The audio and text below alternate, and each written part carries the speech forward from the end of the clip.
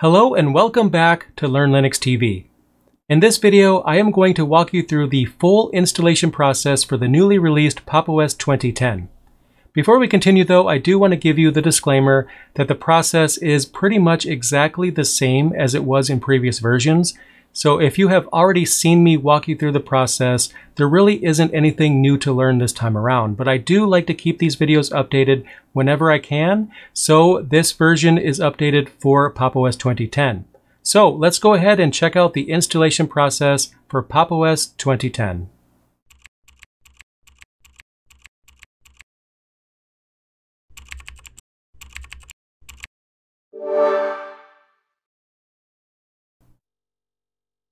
On your end, to download popos, you'll go to pop.system76.com, which will bring you to this page right here. And then when you click on the download button, you will actually have two options. Actually, you'll have several options. You can install popos 2004 if you prefer to be on the previous release. But for our purposes, we are installing popos 2010. And we have normal 2010 and 2010 with NVIDIA. So if your rig has an NVIDIA card, then you should download the NVIDIA version. If your machine does not have an NVIDIA card, then you can download this normal version right here. So my system has the NVIDIA version, so that's what I'm downloading, and that'll give you an ISO file as you see here. So what you could do is go ahead and save it. I'll click OK, and then I'll wait for that to finish. In the meantime, if you don't already have a preferred method for copying the ISO to a flash drive to create bootable media, then what you could do is download USB Imager, which is available right here. I will have a link to this in the description below. I also have a video that is going to be released very soon that will walk you through the process of using USB Imager if I don't already have that up on my channel. Now, once you've booted your computer from the popos installation media, this is the first screen that you will see right here where it's asking you to select your language, and then your location, and then also your keyboard layout as well. And you could just go ahead and change these to whatever makes sense for you or whatever you prefer. It's pretty straightforward so far. And then we get this option right here, which is asking us what kind of install we would like to perform. We should make sure that everything is working fine before we go ahead and replace our current operating system. Now, before we actually do install popos or any Linux distribution for that matter, we should always make sure that everything is compatible first. And since we are already booted into popos at this point, we can actually go ahead and test it right now. So for example, we can connect to Wi-Fi, we could fire up a web browser, we could listen to audio, we could try an external display. And if all of your hardware works, you could go ahead and continue. But if you have any problems, you might need to do a quick Google search. I always recommend that everybody test the compatibility first so you don't actually wipe out your working operating system with one that doesn't work. Now, popos has great compatibility, but again, it's just a good idea to make sure. On the upper right-hand corner of the screen right here, we have an option to connect to Wi-Fi. I'm already connected to mine. But basically all you do is just click on that and then select network, and it's going to show a list of the networks in your general vicinity. And you should definitely make sure that you are able to connect to Wi-Fi before you continue, which will tell you whether or not your Wi-Fi card on your computer is compatible. As you can see, I'm connected to mine, so all systems are go on my end. In addition to that, we can open up a web browser, and then we can visit any website, which will help you test your video quality as well as whether or not your sound card is working. If all of that checks out, we should be good to go. Now, it goes without saying, but I have to give you yet another disclaimer, and that is that you should have by now backed up all of your files and settings or anything that's important to you on your computer before you continue, because I am going to show you the process of a clean install, which will wipe out everything that's currently on your hard drive. So I will select the clean install option. It's asking me which disk I would like to install popos on, and I only have the one right here.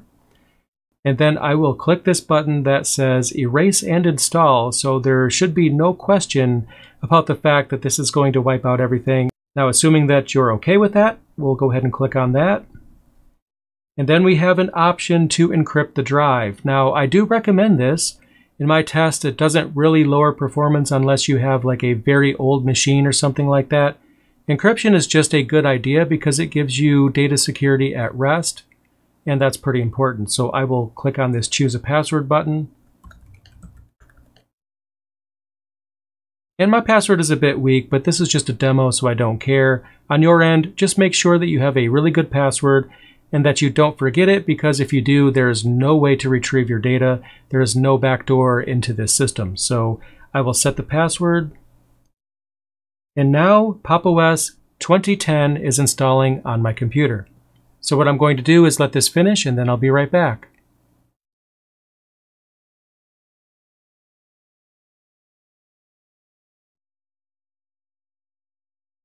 Alrighty, so now the installation is complete. So what I can do is restart into the new installation by clicking on the green restart button.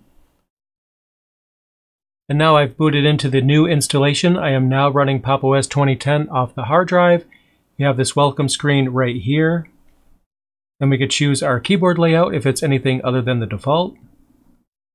Now here we get an option to connect to our Wi-Fi network if we have one. Now note that I did connect to Wi-Fi during the installation process, but those settings do not persist into the new installation, so we have to do that again. I will click on my network,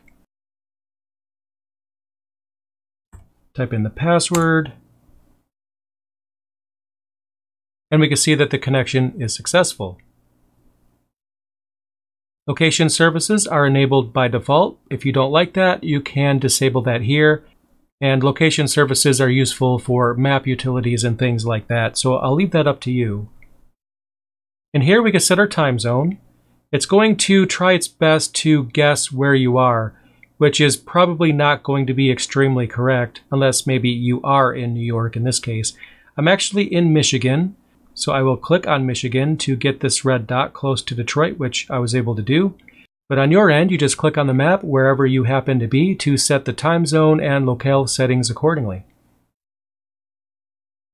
On this screen, we have a list of some online services. If you use any of these online services, then you can sign into any of those here. I'm not going to show that off, but this allows you to integrate various services into popos, and that might be of value if any of these services pertain to you. I'll skip this for now. And then at this screen, we put in the details for our user account. I'm just going to keep it simple. And then we set the password. Hopefully your password is better than mine, but this is just a demo. And now we're all set. We can go ahead and use our new installation. We should be ready to go. And now here we have the default popos 2010 desktop all set and ready to go. You can click on Activities up here on the upper left-hand corner of the screen to access our applications, such as Firefox, for example. And as you can see here, everything is working just fine. So there you go. That was my walkthrough for the installation process of popos 2010. I hope that was helpful. Let me know what you guys think in the comments down below. Subscribe if you haven't already done so, and I will see you again real soon. Thanks for watching.